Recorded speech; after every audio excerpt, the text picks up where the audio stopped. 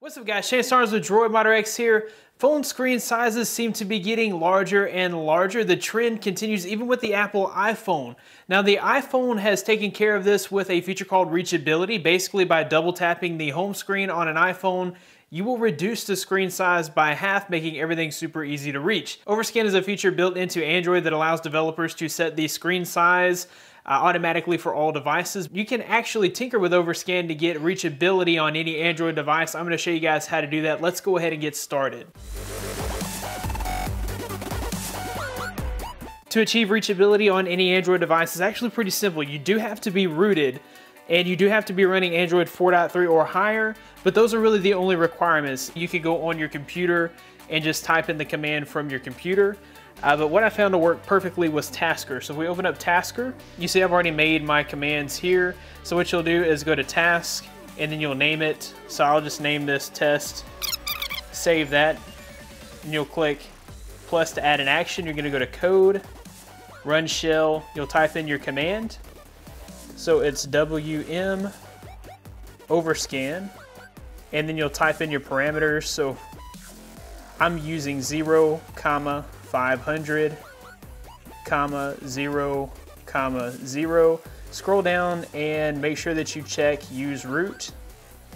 Okay, and then you'll go back, and you'll go to profiles, add a new profile, go to event, sensor, gesture, and then name this gesture. Okay, and then to create your pattern here, you're just gonna long press volume down or volume up. Do your first point, and then go to your second point, just click it once, and then go to your last point and long hold it again. Okay, so once you have your parameters set for your gesture, you'll just go back. Okay, and then you'll add a task, which is test, so that's there.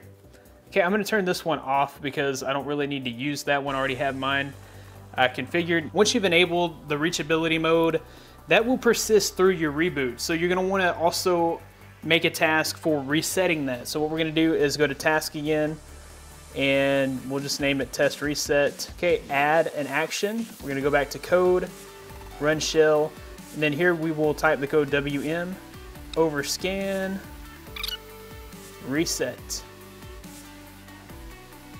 Okay, we will go back, go to profiles, add a profile, event, sensor, gesture.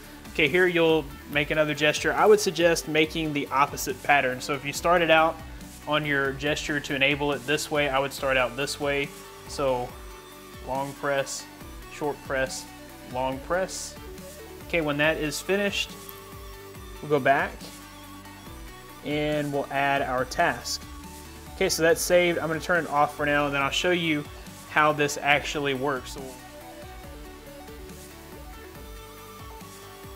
Okay, so there is reachability mode on Android. So you guys can see it shrunk it down to half the screen.